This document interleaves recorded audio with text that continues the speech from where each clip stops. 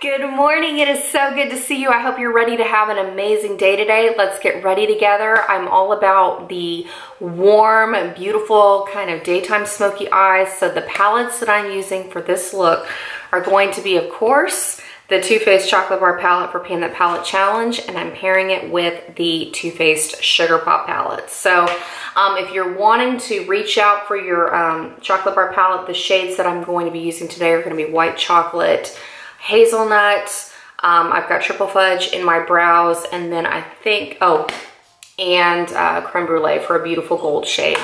And then going on to the Too Faced Sugar Pop palette, if you're going to shop your stash, because I know this palette isn't as common anymore to see on YouTube threads, the shades that I'm using are going to be a mix of bubblegum and macaron, this sweet and spicy shade. So in terms of highlighter, something like Mary Luminizer would be pretty close. Well, technically Mary Luminizer is a little bit more shimmery than this shade, but kind of a beautiful lighter gold, but has kind of a cream finish to make an easy highlight. And then I'm going to be going through with a very strong blue eyeliner and some teal liner and a bright red blush and then a nude lip. So let's go on and get into it. The first thing that I'm doing is I went on and primed my eyes with my Lorac Behind the Scenes Eye Primer, and I've gone through and filled in my brows with the shade Triple Fudge from the Too Faced Chocolate Bar palette. So as we get into the look, the easiest way to start this off and make the pink and the orange a lot more wearable for every day, go through with white chocolate all over your lid. I'm using a fluffy, it's actually a concealer brush from e.l.f. It's one of my absolute favorite brushes of all time. So go in with your favorite all over eye color brush, sweep it across your lid, you are good to go. Then the next thing I'm doing is I really want to have a gold lid, but I like to lighten it up because it's quite a bit more flattering for me.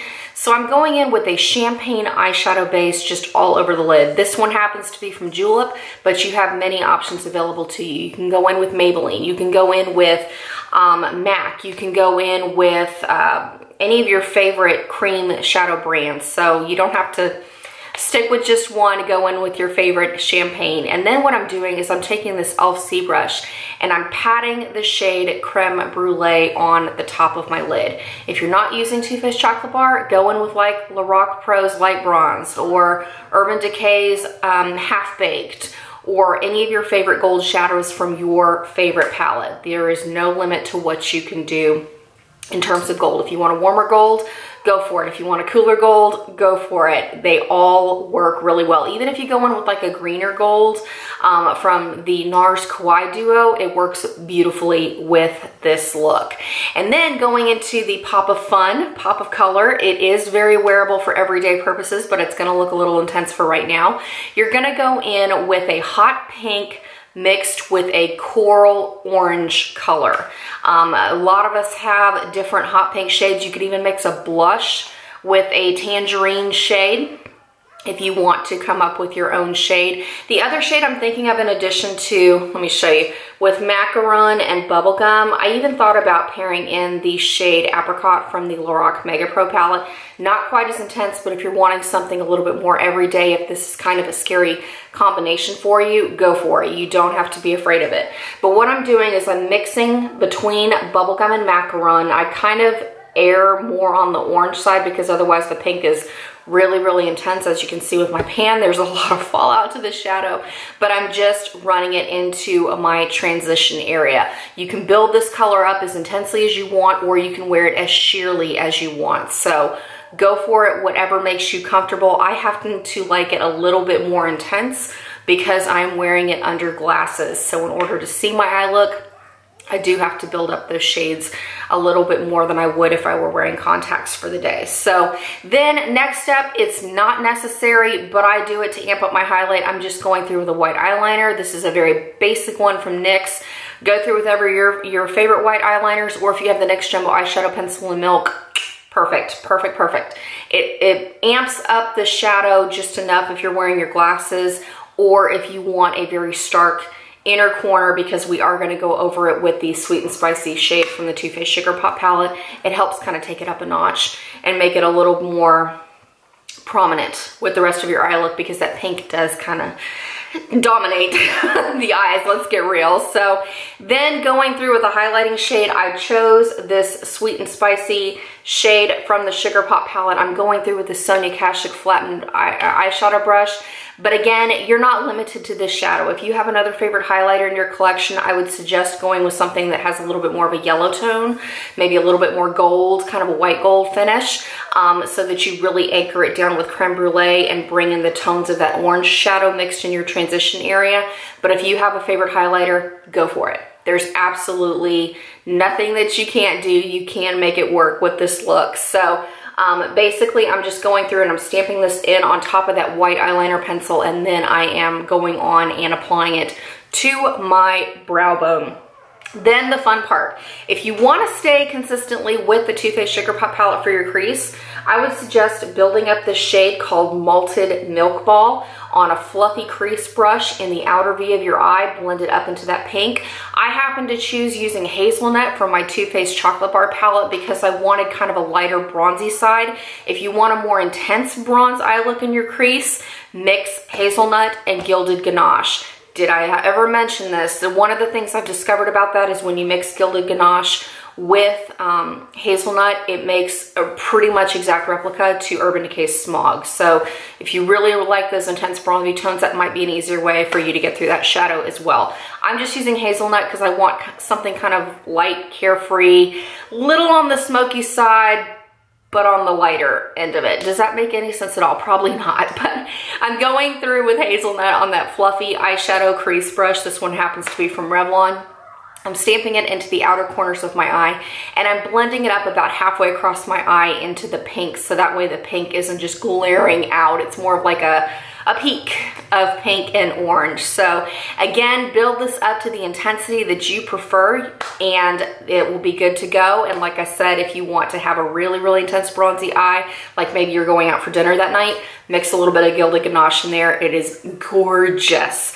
Then in terms of liner, I wanted to keep it really bright, fun, and summery. So I have gone on and lined my eyes with the Wet n Wild Pro Line Graphic Marker Eyeliner in the shade Airliner Blue. If you cannot get your hands on this at your local drugstores, a great substitute. I actually just had to buy this because this pen dried out on me.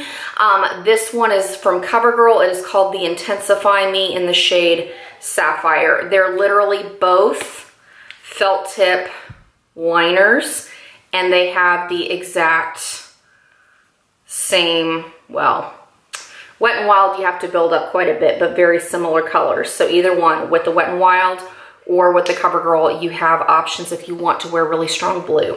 Then, because I have hooded eyes, I went on, and I've been wanting to pan these anyway, I used the Bare Mineral pigments that I chose for the Justice League Panning Challenge. I'm going in with this really intense navy blue, and I am setting that liner on my upper lash line so that it does not transfer at all during the day. Then to keep this look, again, very summery, I want to have a very nude inner waterline, and so I'm going through with the MAC NC15 NW20 Studio Chromographic Pencil. Go with your favorite nude eyeliner. There's nothing specific, or if you want to have a white eyeliner, or if you want to bring in some blue again, like maybe a really light sky blue, that would be really pretty. And then on my lower lash line, I have followed it with the L'Oreal Silkissime liner in the shade True Teal.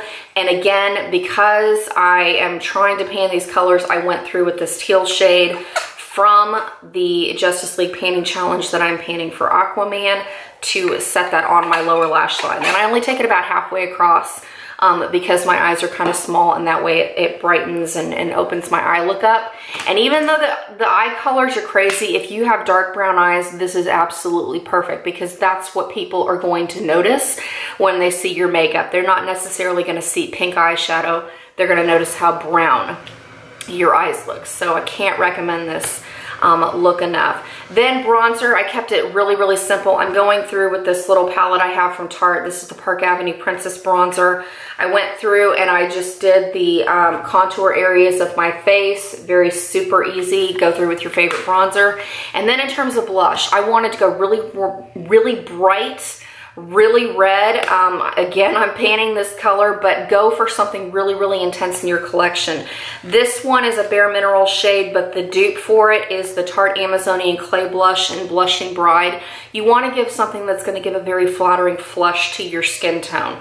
Even though reds are quite intimidating in the pan, they are actually very wearable on the cheeks for every day. So I'm going through with an e.l.f. blush brush and I'm dusting this over my cheeks, and then I take the tiniest little blending brush and I blend just a smidge into my crease to really anchor the look down and make it very cohesive. You don't have to do that step. It's something that I like to do, and it also helps make blending seamless, because then you've got the transition of your crease shades are blended out into your highlight. You've got a similar tone down to your blush. And then with your eye look and your blush down to your lips, everything is a seamless transition. So very, very easy. That's a tip that I've done for years. I love it. I cannot get enough of it. Then in terms of lips, I chose to go with a nude lip. You can also go bright. You can wear a coral. You can wear a red. You can wear a bright pink. Go with whatever you feel like, but today I decided to go with a nude because I'm trying to pan these two lip products. So I am wearing my MAC lip liner in the shade Whirl, topped with my Maybelline lipstick in the shade Warm Me Up. But like I said, this look is so versatile. You can pair it with just about anything that you like to wear in the summer. So have fun with it, go bold, have bright colors, just have fun shopping your stash. So that is where we are with the look. I've been loving it. It's what I've been panning for the past month with a couple of days of wearing some other things. So I'm also thinking I'm going to post another Get Ready With Me using the Too Faced Sugar Pop palette focused around the shade Blackberry, because this is another shade. Or if you're wanting something really kind of unicorn vibe focused on these colors, I have a look I will post in the card above me for that unicorn Get Ready With Me look, combining it with the Too Faced chocolate bar palette. So that's it for now. And also I wanted to give you a heads up. Elle has so graciously started a fabulous Facebook page for the Project Panning family. I'm going to go on and link it in the description box below. Come on and join us. It is a great way for you to get connected if you are not established as a channel on YouTube, or you don't like to do the whole chatting on Instagram or comments on YouTube or whatnot. It gives you another way to jump in on the action, make some friends, and talk shop about some makeup. So take care, have a fantastic rest of your day, and I look forward to catching up with you real soon. See ya.